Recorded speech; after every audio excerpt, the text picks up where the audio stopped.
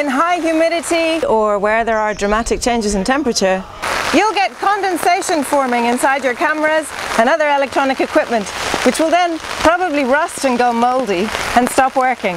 And that kind of damage is not covered by insurance. So, to avoid being stranded and bankrupt, far from home, or even at home, you can use silica gel. Silica gel absorbs up to 1/3 of its own weight in water and other vapors, and kept with your cameras in a sealed bag, it will keep your cameras dry. It can be easily dried out again by heating it and can be reused over and over again for years. It's an absolute necessity in the tropics, but it's recommended for long-term care anywhere. Silica gel is manufactured as granules or beads of various sizes. It's a stable compound, it is non-degradable and non-toxic in pure form. You can buy it in chemists and some camera shops and on the internet. Two forms are most widely available: white or pure non-indicating and blue indicating. Both are equally effective, but the blue kind turns pink as it absorbs water, so you can see when you need to dry it out. However, cobalt chloride is used for the colour, and this is classified in the European Union as a potential carcinogen by inhalation. It is also extremely toxic to aquatic life, and there is a risk of contaminating soil and water, so it should eventually be disposed of properly. But as I said, you can reuse it for years, and the cobalt chloride stays embedded within the silica gel, so the toxin doesn't leak out even at very high temperatures. So I would recommend using mostly white silica gel, and either mix in just a little of the blue, or if you prefer to use only the white, just be sure to dry it out regularly.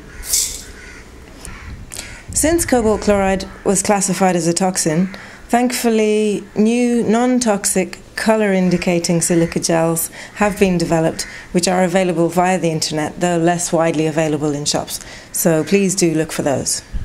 But here in Goa I've found more blue than white, so that's what you'll see here in this film. Also on health and safety, the granules produce a very fine dust which you don't want to inhale, toxic or not, and you also don't want it getting inside your equipment. So watch out for that, and you might want to wear a mask when you work with silica gel. To use silica gel, small packets like this are handy. You can make these yourself. First, get yourself some of these little plastic bags. Resealable, thick and strong, plastic fantastic.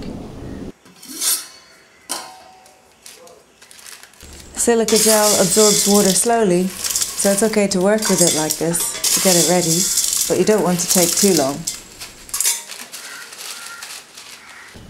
When you get to the end, just take the big pieces off the top, leave the small bits and the dust. You can vary the sizes of the sachets according to your needs. When you fill them, make sure they're closed tight.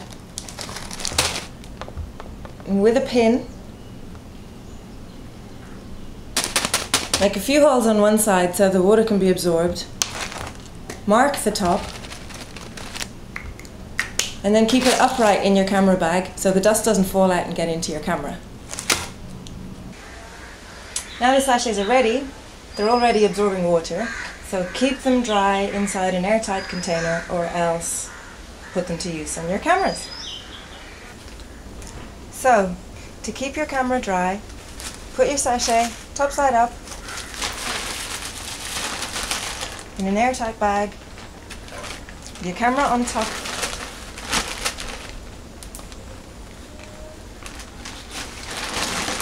Seal it up and squeeze out as much of the air as you possibly can in your camera bag.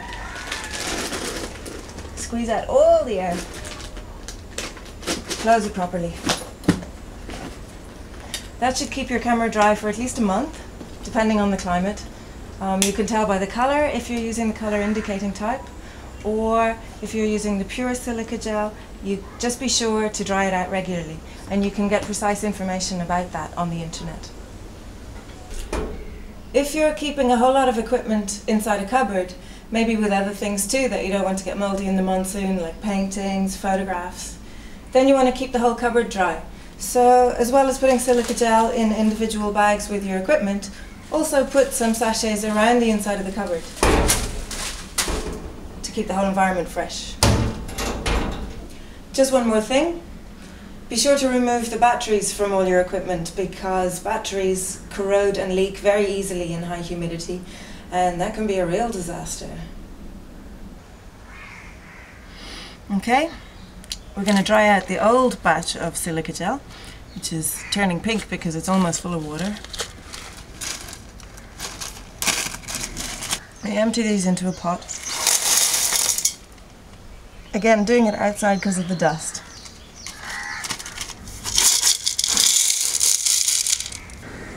I've filled the pot to about 1 inch deep, and I'm now going to dry it out on the cooker. Actually, this batch is only starting to go pink. It could have taken in more water, so I could have left it for longer before drying it. These brown bits are burnt, but it's not the silica gel or the colour indicator that burns. What burns are impurities in vapours other than water, which are also absorbed by the gel, so it's best to heat it gently. To dry the silica gel, we cook it on a low temperature.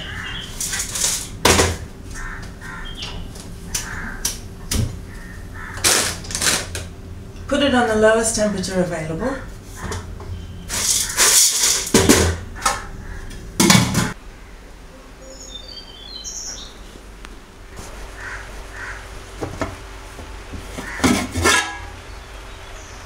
Now the heat's driving off the water. You can stir it occasionally to help release the vapours, but again, be careful of the dust.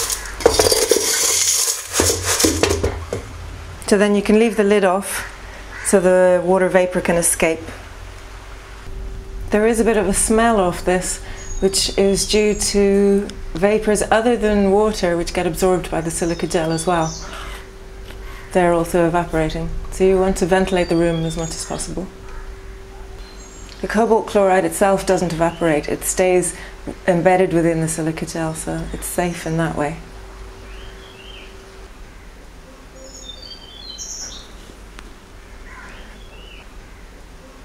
When it's a really strong blue and it looks like it's ready, you can check by putting the lid back on for a while, leaving it another few minutes, see if you get any more steam clouds. When the silica gel is finally dry, switch it off and let it cool down, and then when it's still warm, put it inside an airtight container to keep it dry. Then when it's cooled down, put it back in the sachets and use it again.